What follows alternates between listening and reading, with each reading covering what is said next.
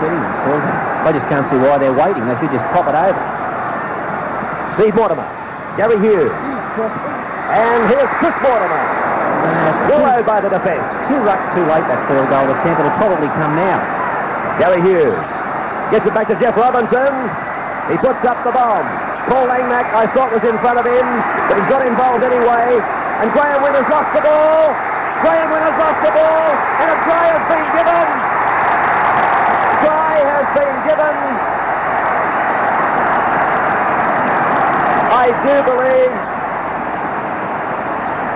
the try has been given to Michael Pittman, but it may have been Paul Langmack. Well, Geoff Robinson, he came up with the ball at precisely the wrong moment, which has turned out to be exactly the right moment. Let's see who does actually get awarded the try. Langmack. It's Paul Langmack who's been given the try. This is the end of. Well, Geoff Robinson took it upon himself here. Canterbury really playing without any direction. They should have been setting themselves for a field goal. He follows up the kick. And a man who's brought up a couple of great cover defending tackles for Canterbury. A solid hit from Steve Folkes. Paul Langmack comes up with the ball. Not tackled, over for a try. Well, there it is. What a couple of crazy tries have come for Canterbury.